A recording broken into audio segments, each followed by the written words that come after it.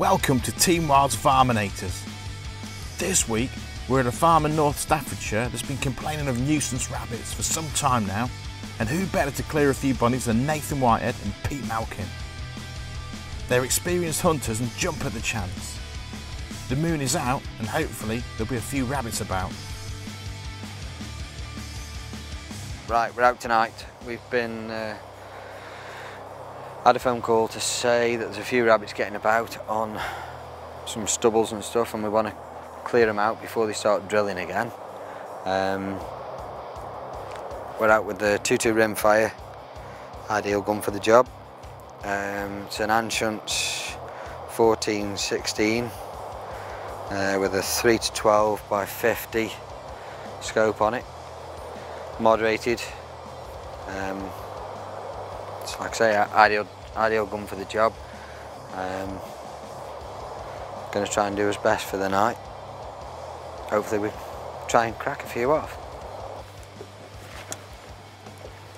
Nathan jumps on the back of the truck and they head out.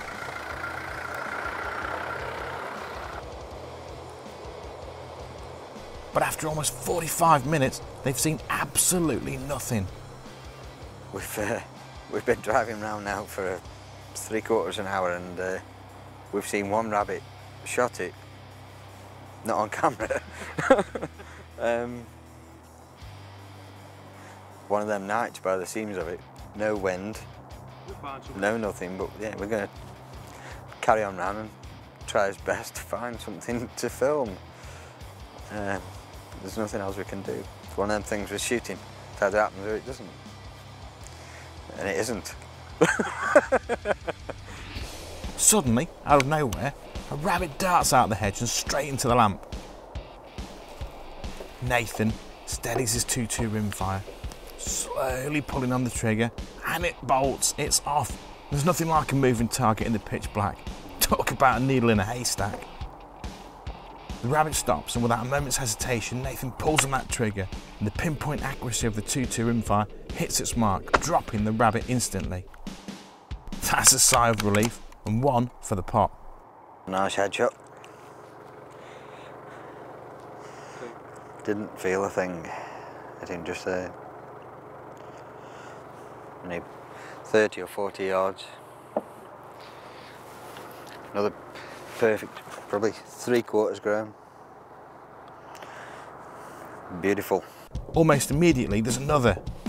Nathan taps on the roof to signal Pete to stop the truck.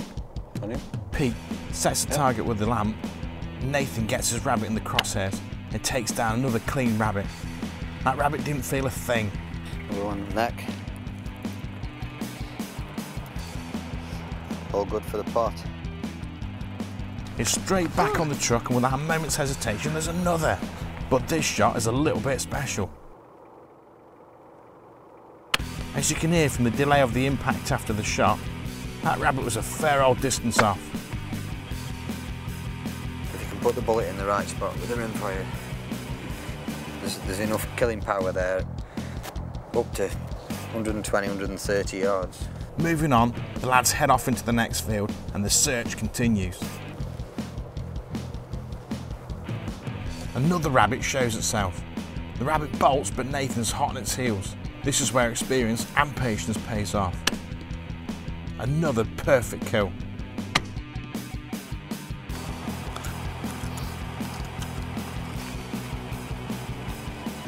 He reloads, and without even moving the truck, target number 5 shows up.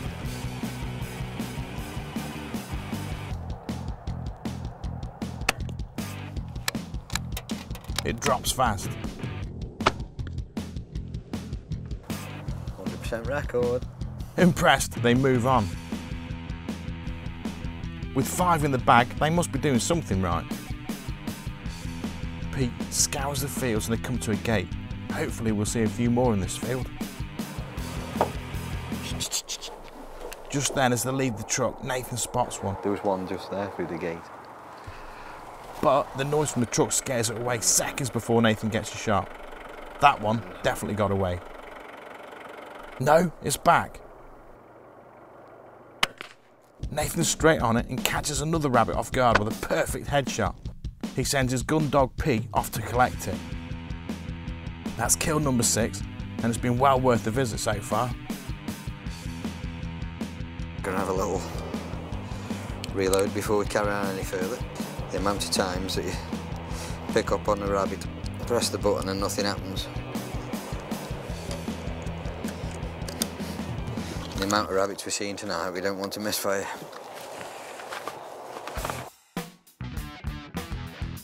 A little further up the field and Nathan spots another.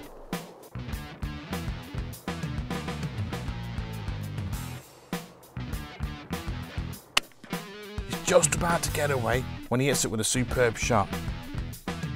You've got to be quick with these rabbits, because once they get going they usually don't stop. They've got enough rabbits to feed the street at this rate. It's going to be one happy farmer.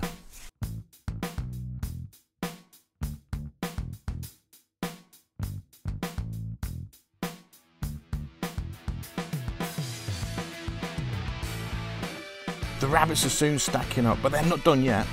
Pete stops the truck. He spotted one charging across the field, but Pete thinks it's too far away. Nathan is not one to be beat. He fires around from the 2-2 rimfire with deadly accuracy, dropping that rabbit instantly. That's got to be about 100 yards with the rimfire, and it drops it on the spot. That certainly made up for the one that got away. It's getting late, and the lads now decide to call it a night. Yeah.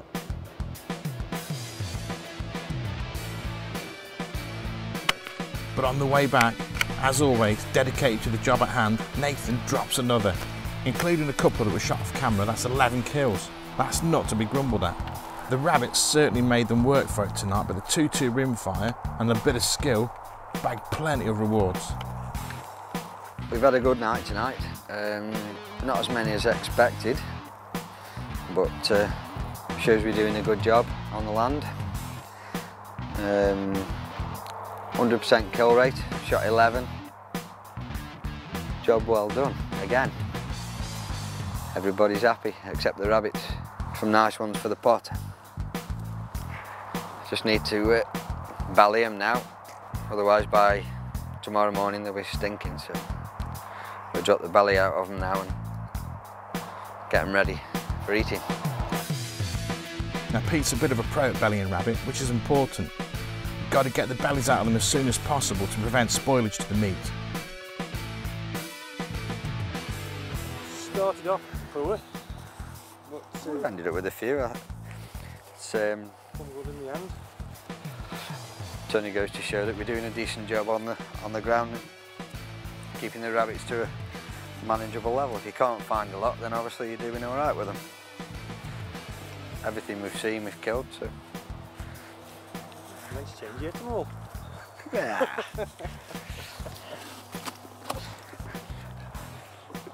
No answer to that one, is there?